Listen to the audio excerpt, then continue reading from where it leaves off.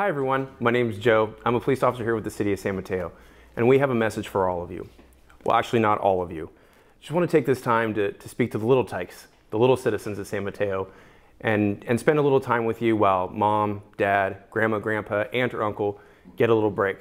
So folks, you older citizens, you guys can kick your feet up, have a cup of coffee. We're going to spend a little time and we're going to do something I love to do, and that's read. So if you would, spend a little time with me and we're going to read Charlie the Ranch Dog by Ree Drummond. Now, Charlie the Ranch Dog, this is a book that my daughter let me borrow to bring and read to you guys. And one of the conditions to let me borrow was that I do all the voices. So bear with me and I'll do my best.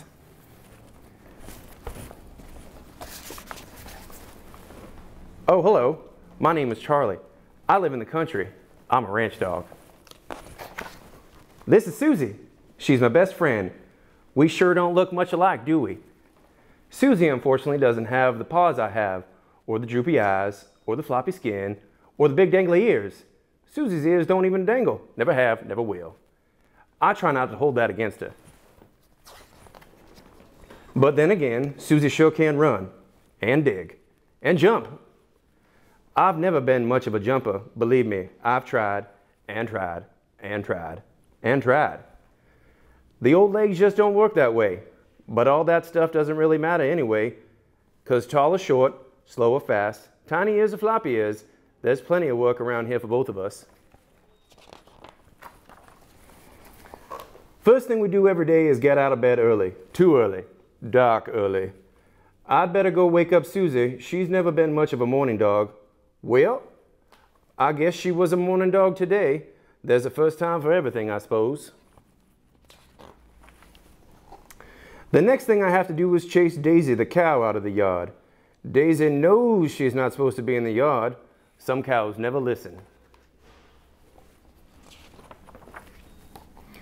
Well, I guess I'll let Susie go ahead and do it this time too. I like to give her a chance to shine every now and then. It's the kind of dog I am. Alrighty, now that Daisy's under control, it's time for me to sniff the porch steps. I've got to keep all the critters out. Sniffing the porch steps is hard work. Up and down, sniff, sniff, sniff.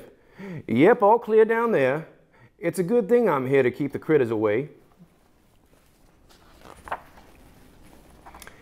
After the porch steps are good and sniff, I like to have my breakfast. I can't be expected to do all this work on an empty stomach. Yum, breakfast is my life. And after breakfast, I usually go help Mama in a vegetable garden. Mama loves her garden. I don't really understand all the fuss. I'd prefer a bacon garden myself, but I go ahead and lend a hand anyway.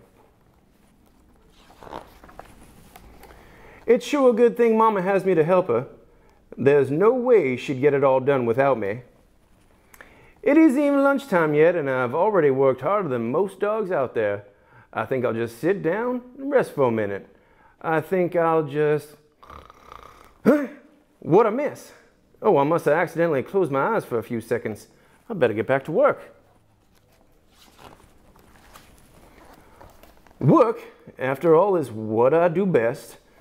I have cattle to round up, fences to fix, and fish to catch. I'm known for my expert fishing skills. Eventually, we make our way back to the house. Susie's ready to eat lunch by then. I usually go ahead and eat too. I wouldn't want Susie to have to dine alone. After lunch, Susie likes to lie down and take her afternoon nap. I usually go ahead and lie down too. I wouldn't want Susie to have to nap by herself. Huh? What'd I miss? Oh, I must have accidentally closed my eyes for a few seconds. Oh, hello. Where'd everybody go?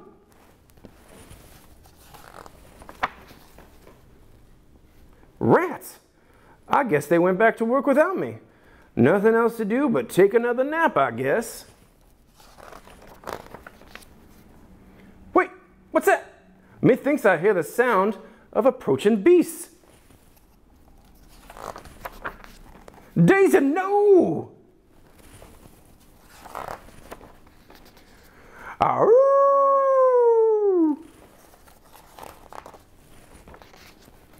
Whew! That was a close call. It sure is a good thing I decided to stay home. There's no telling what would have happened if I hadn't been here. Now, if you'll excuse me, I think I'll lay down and rest for a minute. I've had a long, hard day of work. I just hope Susie remembers to wake me up in time for dinner. The end. Now that was Charlie the Ranch Dog, and like I said, one of my favorite books to read to my kids, and I hope you enjoyed it.